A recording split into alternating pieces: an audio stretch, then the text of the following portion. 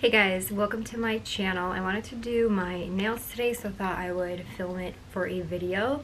I recently did like a glazed, I guess you could call it the glazed donut look using chrome powder, but on top of a nice pretty lemon yellow of sorts. I have this Beetles nail polish called, it has a name, I think it's lemon something, but it's not on the bottle. I used this nail polish and then applied chrome powder on top, and I really liked how it looked. I think it's perfect for spring or summer.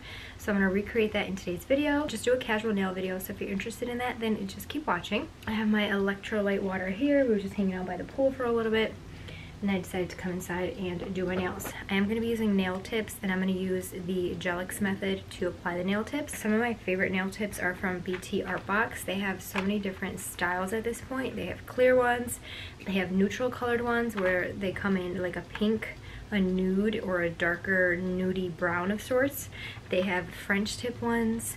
They're coming out with some more styles. They have a milky white one, and they come in different shapes, different sizes.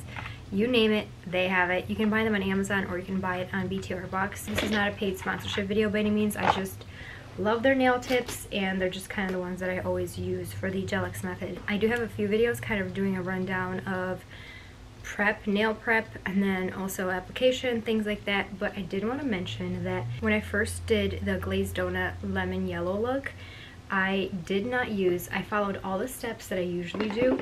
One thing that I didn't use is this Young Nails protein bond right here. This is the only thing that I left out when I was doing my nails. Everything else I kept exactly the same, and I was able to basically peel off my nails almost. They were like, my nails in general, even with prep and everything, for me just gel products, things like that, come off a lot easier than for most people. But I left out the protein nail bond, and I was literally able to kind of like peel those off.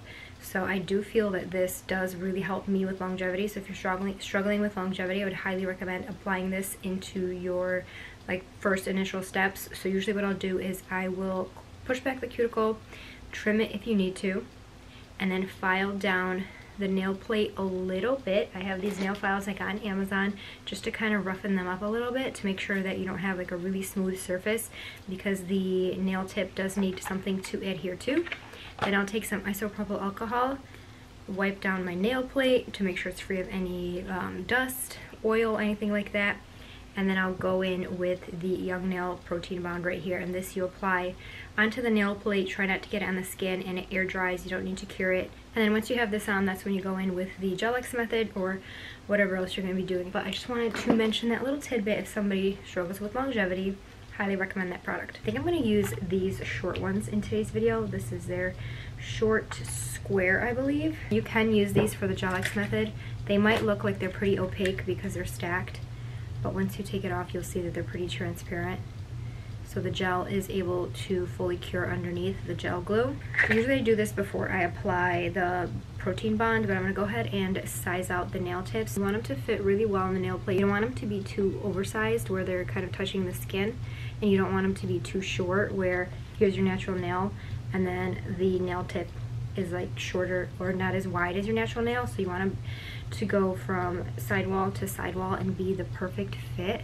I'm going to hold the lamp in between my legs just so you guys can kind of see what I'm doing, but I'm going to be using the Una Gela nail glue. I personally love it because it's a thicker jelly consistency, so I don't get any air bubbles with this formula. I'm going to go ahead and place a dot on the underside of the nail tip, kind of like so, or if it's not wanting to focus. I'd rather have a little bit too much than too little, because if you have too little, that means you don't have enough glue under there. You might have air pockets. If you have too much and a little bit oozes out, not a crazy amount, but if a little bit oozes out, you're able to work around that and peel it off or clip it off or something. And then at a 45-degree angle, you want to place it at the cuticle and apply pressure downward until you see all of that glue spread out evenly through the nail plate, and you'll be able to see it spread out. And then while you're holding it down, you tap the nail lamp, place your nail under there, and then let it cure until the light turns off. And then also, these nail tips are pre-buffed. At least they're supposed to be. I feel like these might be a little bit more smooth. So if you feel that you struggle with longevity, you might want to take a nail file, like an electric drill, e-drill, and kind of file the underside a little bit as well to give it some extra, like roughen it up a little bit so that it adheres a little bit better, because the smoother something is, the less likely it is to adhere.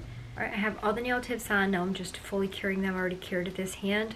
This is what the nail tips look like on. You can leave them like this and just add a gel top coat and you'll be good to go. It's like a very easy manicure.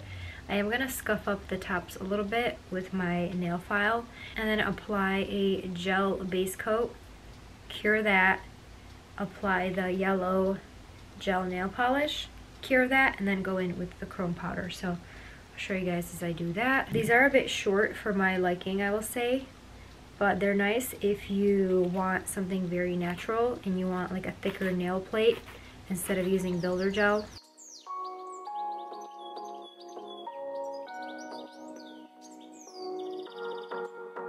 Now I'm going to add a layer of this yellow from Beetles. It's a really pretty light yellow color and it is transparent, so you'll need about 2 coats. Do 1 coat, cure it, then do another coat. I'm just going to do 1 coat since I'm going to be applying chrome powder on top.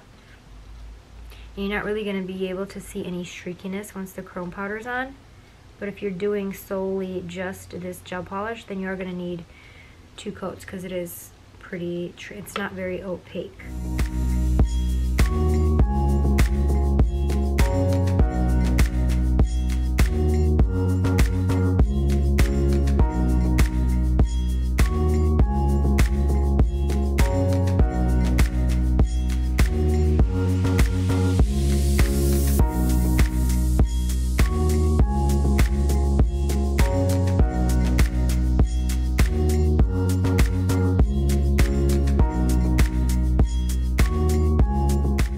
Here's the end result. I want to show you guys what it looks like outside, but really happy with how it came out. Super pretty yellow with the chrome powder on top. I'll link everything down below, but thank you guys for watching and I'll see you guys in future videos.